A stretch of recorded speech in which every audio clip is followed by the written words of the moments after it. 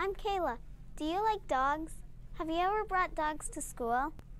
I recently read Dork Diaries and the Not So Perfect Pet Sitter by Rachel Rennie Russell. It is a realistic fiction book that takes place Wednesday, 5:27 p.m. at Fuzzy Friends, Brandon's workplace.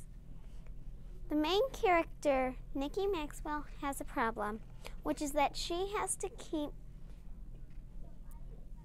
take care of puppies, but she can't keep them home because her mom and dad don't know about the puppies. In the beginning, Nikki really wants a puppy. Brandon, Nikki's crush, works at a shelter and can't keep the puppies he found on the doorstep.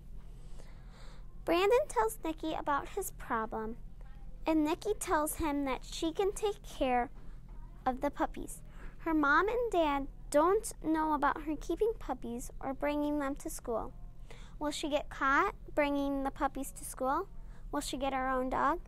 To find out what happens, check out Dork Diaries and the Not So Perfect Pet Sitter by Rachel Rennie Russell and read it today.